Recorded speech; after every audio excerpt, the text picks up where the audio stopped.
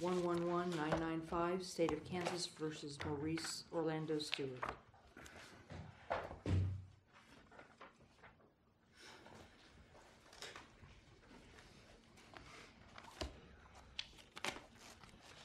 May it please the court, counsel. I would request 3 minutes for rebuttal, please. 3 minutes granted. Thank you. Mr. Stewart was convicted of felony murder, aggravated robbery, burglary, and theft.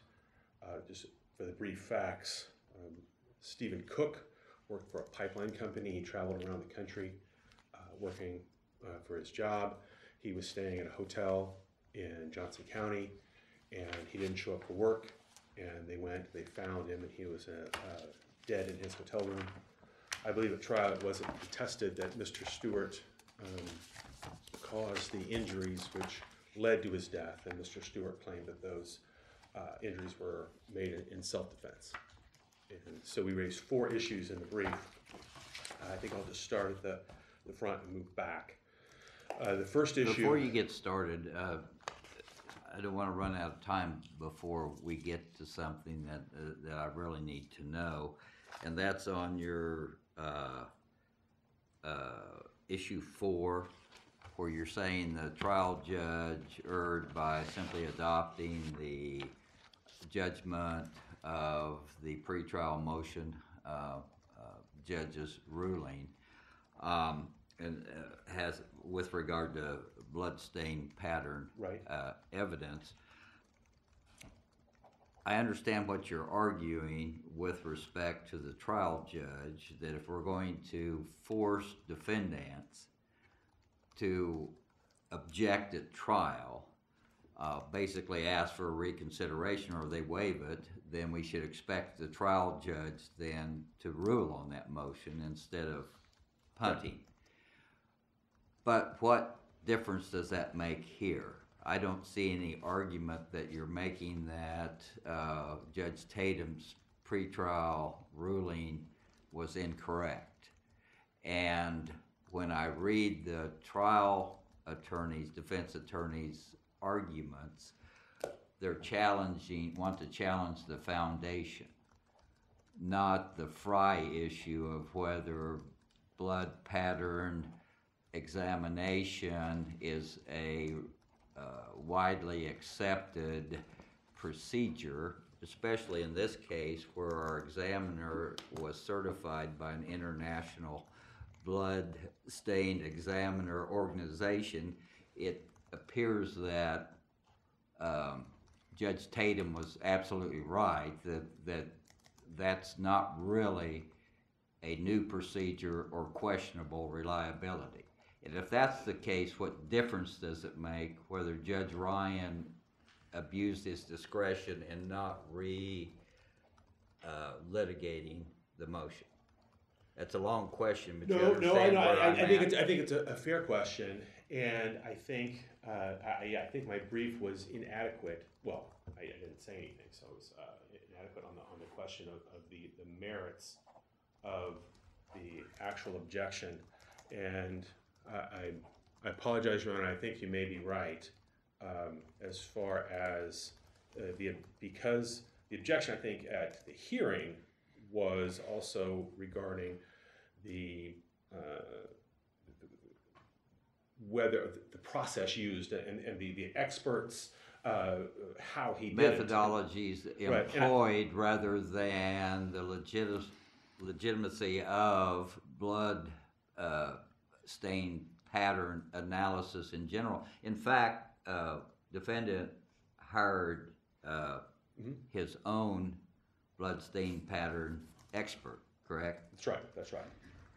And the way I read the defense counsel's argument was at the pretrial motion is I always get these Fry hearings for blood splatter experts, which led me to believe she was talking about foundation and challenging the expertise because there's no reason for multiple Fry hearings. Right, sure. Yeah, no, that's right. And I think that was probably then addressed at trial. I'm not going to withdraw the issue, but I understand your question. I don't have a good answer as to foundationally it was probably addressed in the testimony. Okay, thanks.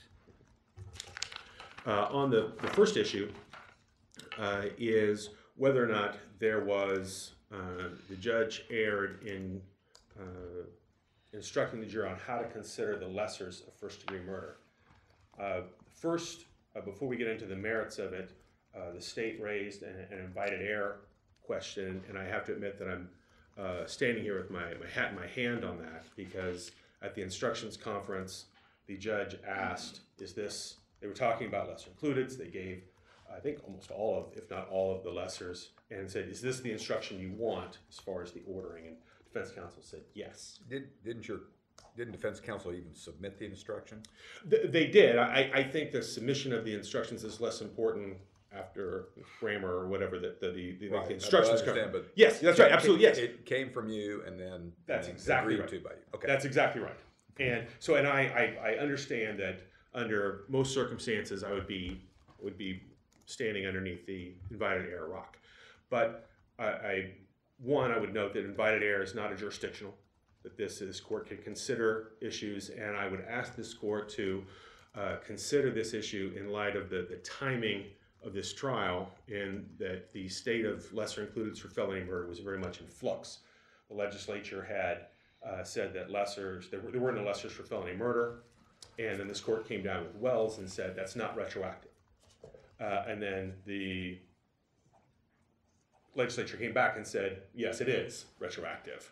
And then this this trial happened, and then subsequently in Todd, this court said, yes, that's correct, and you can do that. And so I think defense counsel was in a new. We said it wasn't unconstitutionally ex post facto. Yes, exactly. Yes, that's right. Yes, and the defense counsel was in a difficult position as far as requesting how to deal with the lessers. At the time, the law was that felony murder does have lessers for this crime because it happened prior to the changes.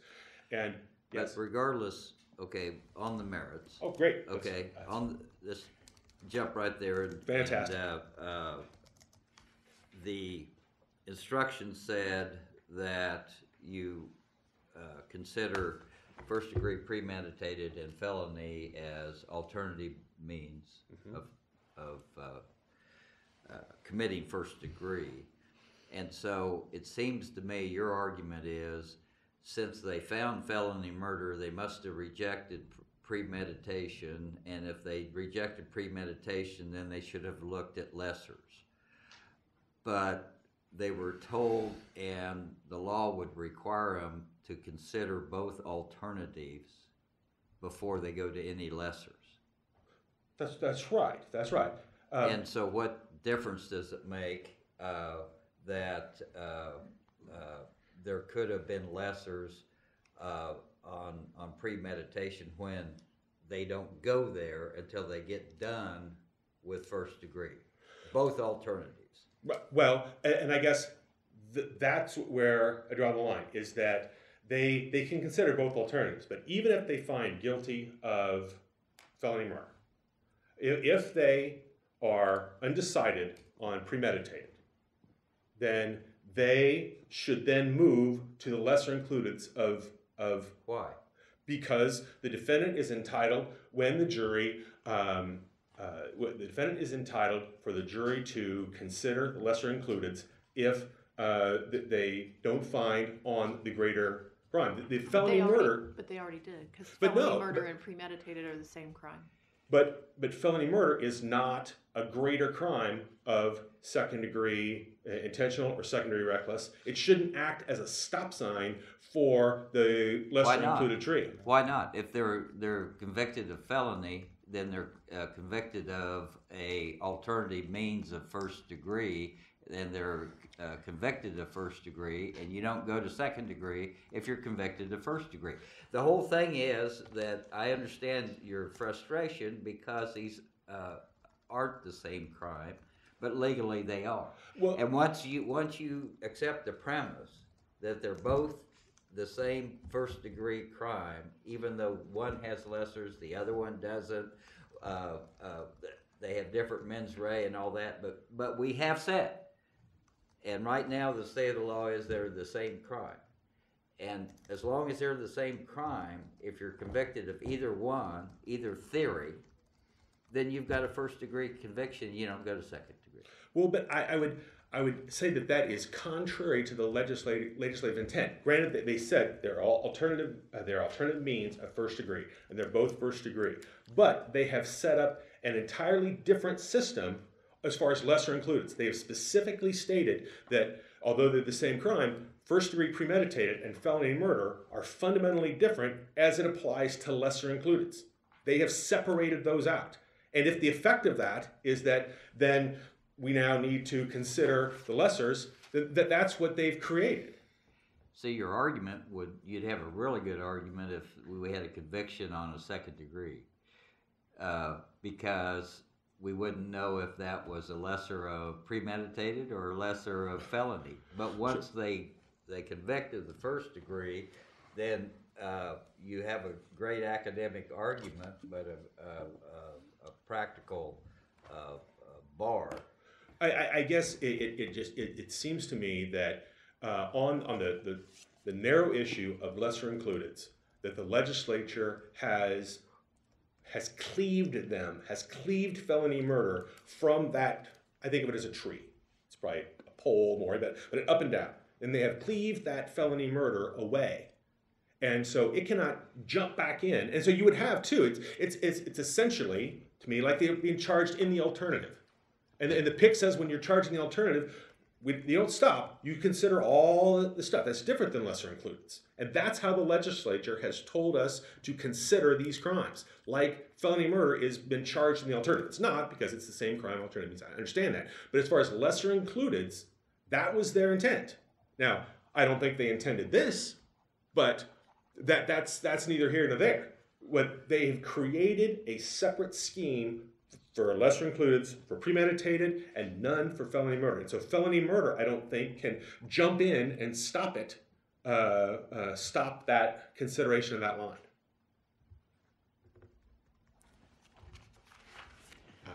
I would submit the other issues over there. Oh, yeah. Do you want to talk about invited error on your force argument too? Oh, yeah. Yeah, now I guess I do not have my hat in my hand on that, because I think there are two, there was a packet of instructions given, and nothing was said about this degree of force on that. And I'm asking that the particular instruction be given, and it was not included in the packet of that. And so the jury was instructed. Subsequently, the jury sends out a question and says, what about the force what kind of force is used for the wallet? And the defense counsel says, well, we just need to refer back to that. So if I was making an argument that that was the wrong answer, then yes, I would have an invited error problem, because that's what they said to do. But I don't think that what I'm complaining about is the initial packet was given to the jury. That's the complaint. And we did not invite the judge to fail to give the instruction in the initial packet. Better course at that time to say, to raise it subsequently during deliberations. But if on the issue of the initial submitting the packet, we did not ask the judge, we did not invite the judge not to give the instruction in the packet. I don't think subsequent ratification of that creates invited error. Obviously, clearly erroneous, but it's not invited error. Thank you. Any other questions? All right, thank you, counsel.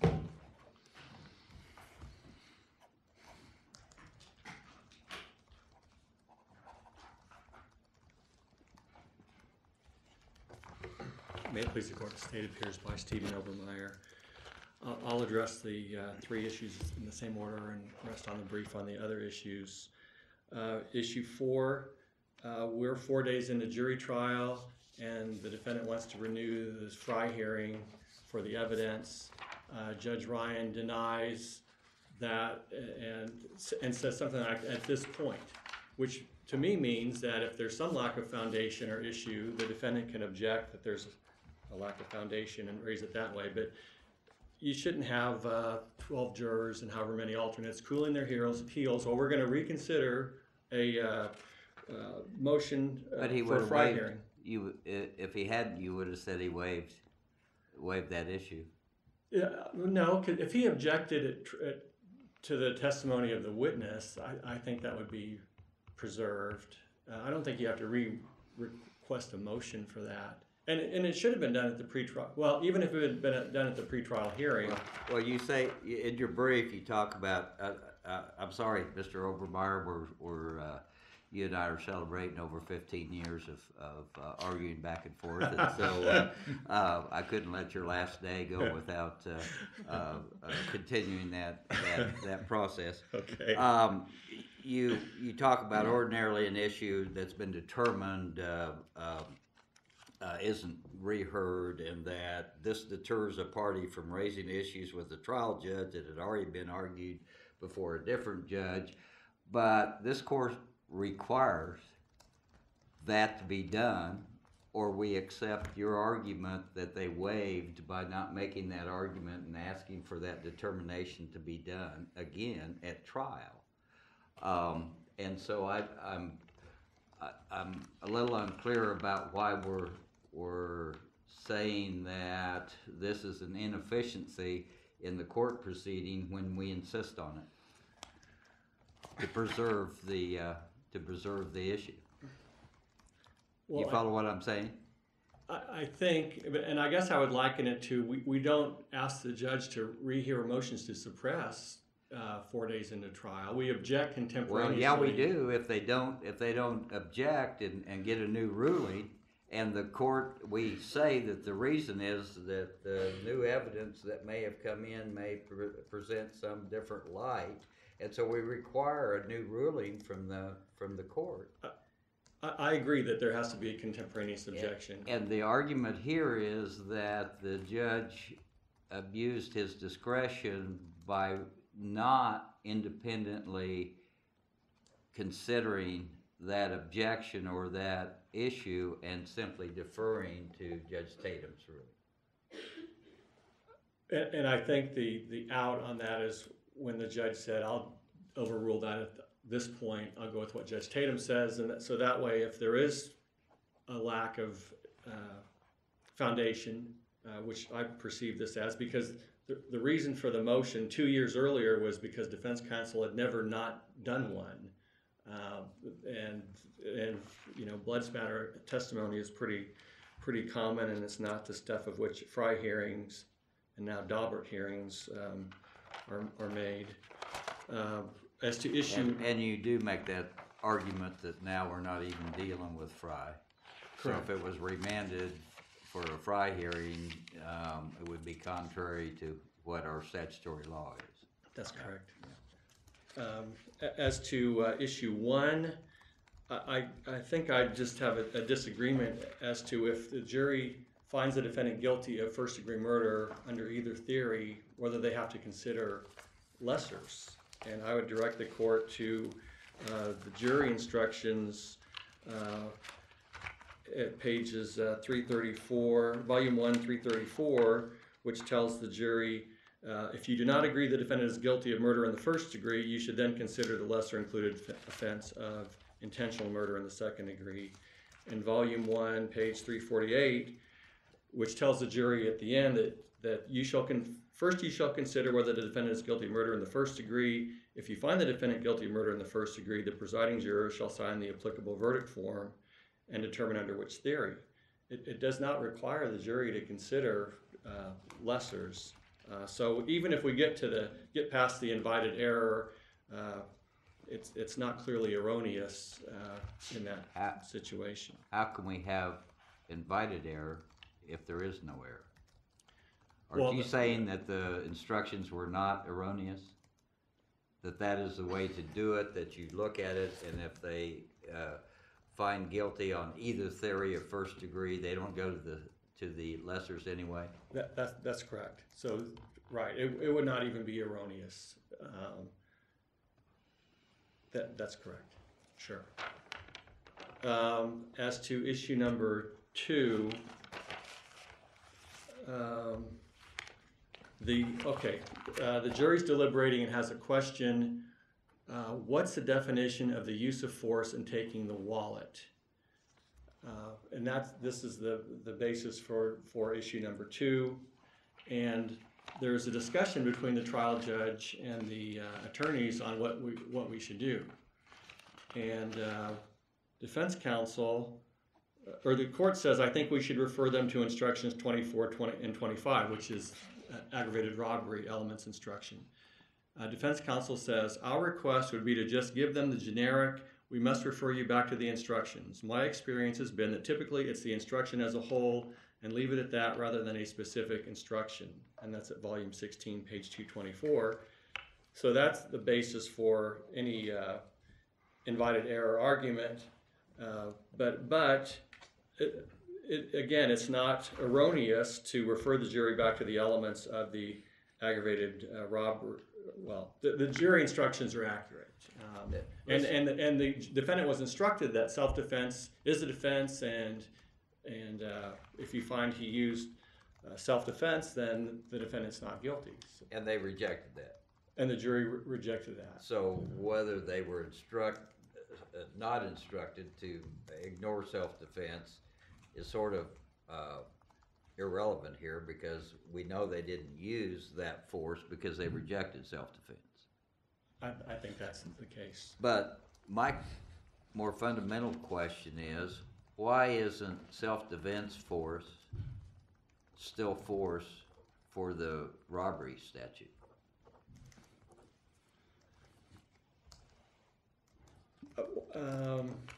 I think If the robbery statute says you can't take property from another by force, and whether you call that self-defense force or whatever,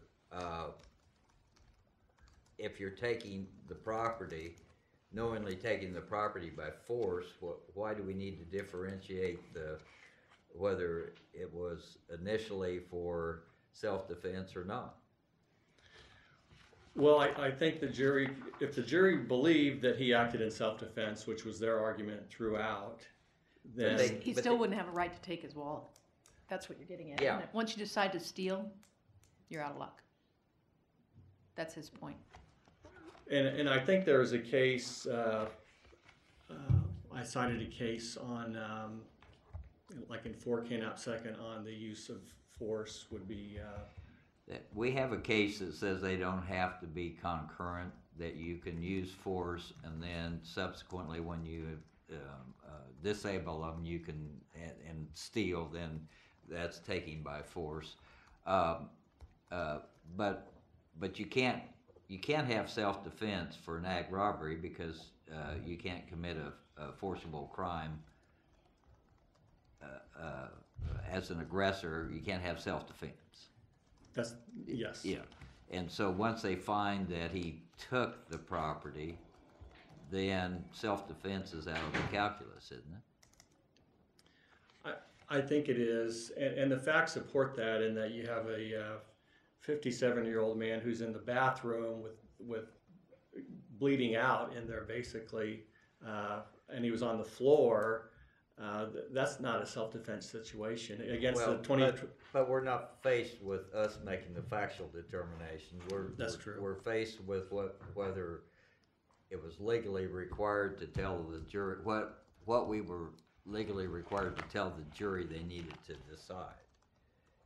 Right. And where we need to get to is that they did not need to be told that the force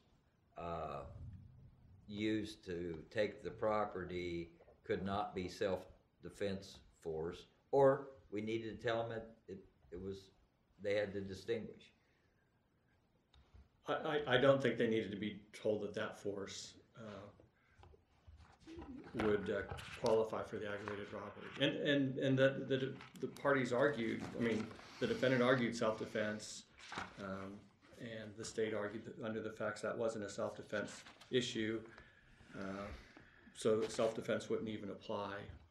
And that's why I think there's not error at all in referring the jury back to the jury instructions, and that it did not make a difference in the trial, that Mr. Stewart received a fair trial. Unless the court has any other questions. Yeah, sorry, I can't let you go.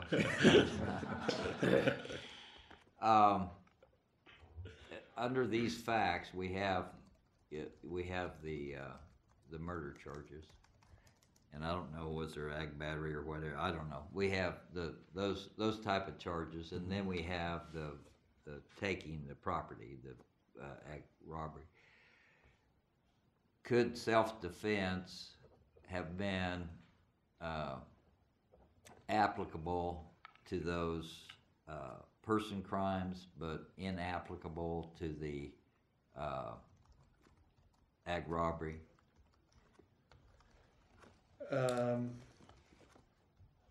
You follow what I'm saying? If the jury had found, okay, there was self-defense involved in what he did to Mr.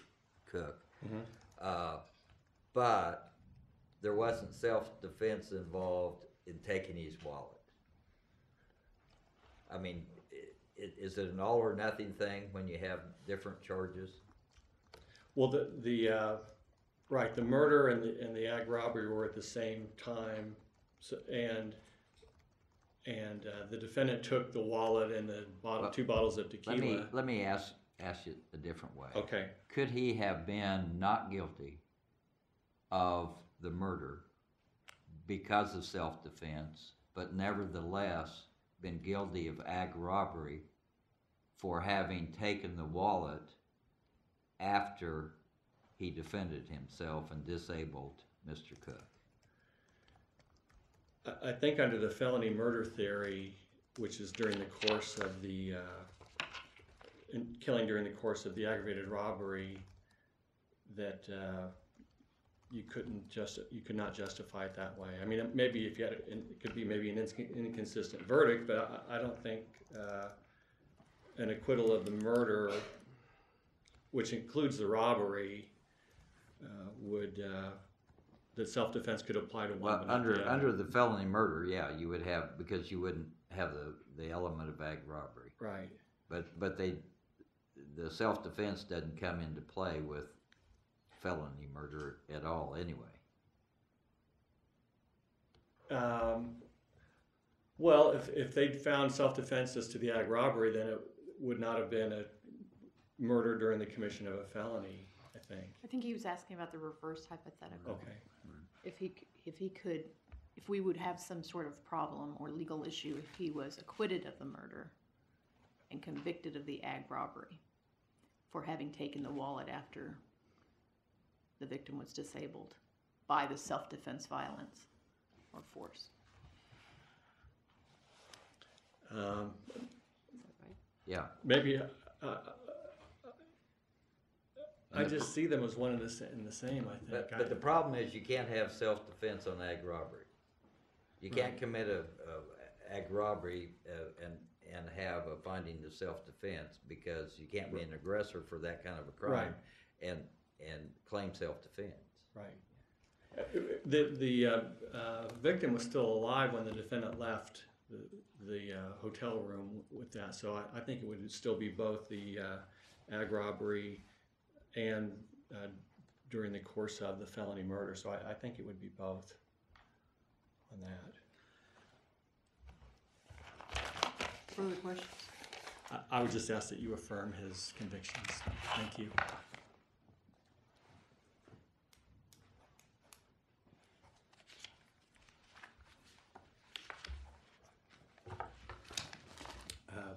First of all, I would take issue with the idea that the jury rejected his claims of self-defense. If you read especially the prosecutor's closing argument, they're talking about why self-defense doesn't apply. It's all couched in terms of this was a premeditated murder. You look at the injuries, look at how much it was. This couldn't have been self-defense, therefore it was premeditated. And the jury rejected the premeditated claim. And so I think it's sort of up in the air then as far as whether or not they accepted his self-defense or whether they did not accept his self-defense. And as to whether or not the statute says force, and admittedly I am asking you to read in to that the term unlawful force. But it seems to me that the gist of a robbery is, why a robbery is so much more severe and punished more harshly than a theft, is because of the force and the fear and the terror that any times. If the force used is legal, if that is permissible, if that's something that we as a society say, yes, you may take this force, so he's acting in self-defense, then it seems counterintuitive to then use that permissible force to enhance what is in essence a theft. He committed a legal act, which is a force, and then separately, he committed a different act. But he didn't commit a legal act with respect to ag robbery because you could not have self-defense if you're the aggressor in a crime like that. We have case law that says self-defense does not apply. And we also have case law that says if you disable someone and then take their property, that the force doesn't have to coincide with the taking. And so with those two precedents, how do you get to your theory that you could rob someone with self-defense? Because one, I would say you're not robbing them in self-defense. It's not self-defense. And as far as the initial aggressor goes, that in this case, Mr. Stewart said he was not the initial aggressor. Mr. Cook was the initial aggressor. And he defended himself. That was the force he was using. He was not the initial aggressor. He defended himself, disabled him, and then saw a wallet, crime opportunity, took it. So he wasn't the initial aggressor. He was responding to Mr. Cook's aggression. And I don't take any issue with the fact that the wallet, that because it happened after he was disabled, that somehow that means it's not a robbery. That's not my point. My point is that the force was legal. Go ahead. I thought you argued that the only thing he could be guilty of was theft. That is what I argued, yes. Because the force was legal. Now, certainly he took the wallet. That was a crime. He took the wallet. The question is there force which elevates theft to a robbery? And the force here, in theory, was legal force. He was permitted to do that. And you concede though that the definition of robbery does not differentiate between what kind of force. It does not say unlawful force. That's correct. Oh, that's the end of my presentation. And we just square anything else. I would like to address the court outside the four corners of my criminal case and note that this is Mr. Obermeyer's last argument. And I would like to note that he presents his cases with professional advocacy and intelligent representation, and on behalf of myself, Appellate Defender Office, and OC Appellate Bar. Thank you for your service. Thank you. The court will take that case under advisement.